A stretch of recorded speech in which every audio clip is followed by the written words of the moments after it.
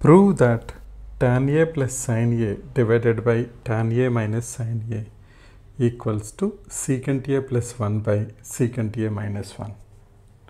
Now let's look at this 10th grade problem strictly for the 10th graders who are just learning the trigonometry. So we have been given tan A plus sin A divided by tan A minus sin A equals to secant A plus 1 divided by secant A minus 1. Now we know the trigonometric ratios we have in trigonometry. They are sin A, cos A, tan A, secant A, cosecant A and cot A. In this problem, we have tan A, sin A, secant A. So let us try to understand the relationship between these trigonometric ratios.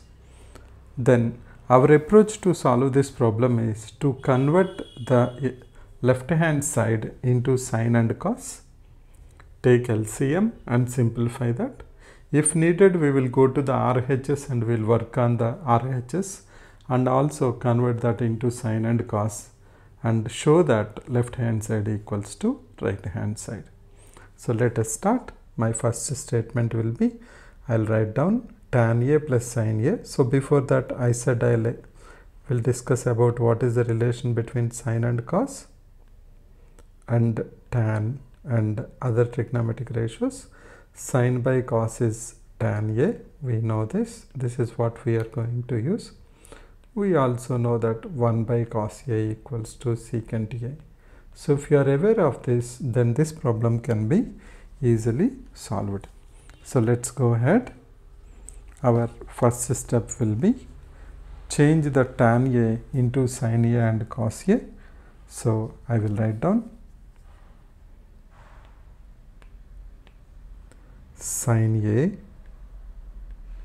divided by cos A plus sin A divided by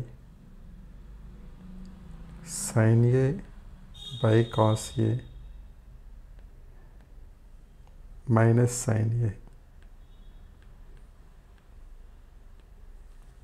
Now we can take LCM here. We have sin A by 1 and sin A by 1. So LCM will be cos A. Then we will have sin A plus cos A sin A, or can I say sin A cos A divided by, again we take LCM here, we have cos A. So we have sin A now minus sin A cos A.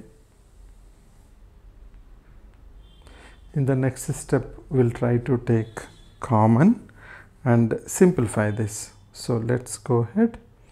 We can write down this as, we'll write in another color just not to confuse. We'll say sin A plus sin A cos A divided by cos A and multiply with cos A divided by sin A minus sin A cos A. Let's go to the next step. We can cancel cos A. Left out is sin A plus sin A cos A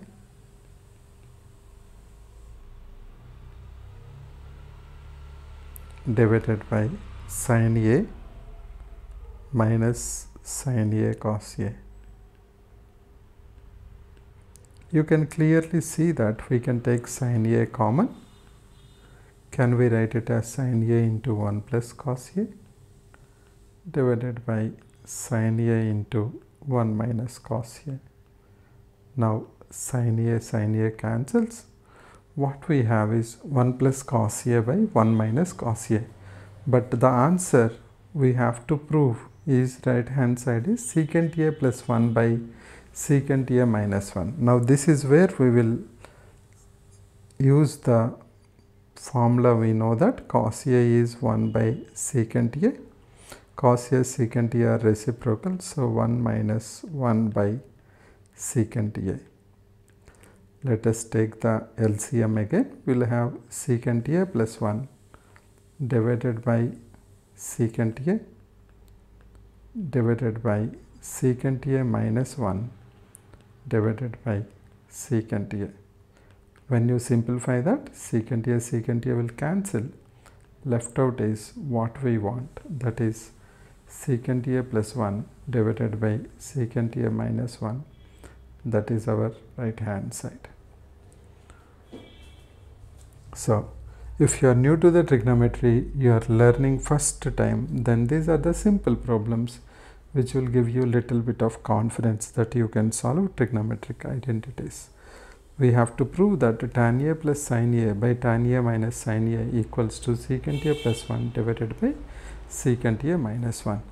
So, we know that tan A can be written as sin A by cos A, and we also know that secant A cos A can be written as cos A is 1 by secant A or secant A is 1 by cos A.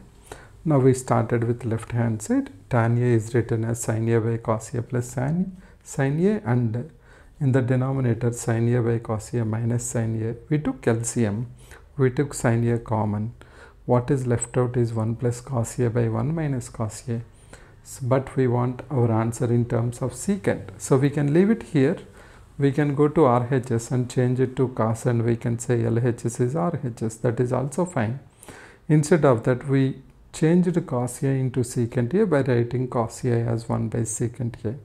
So we got secant A plus 1 divided by secant A minus 1. That is the right hand side what we need to prove.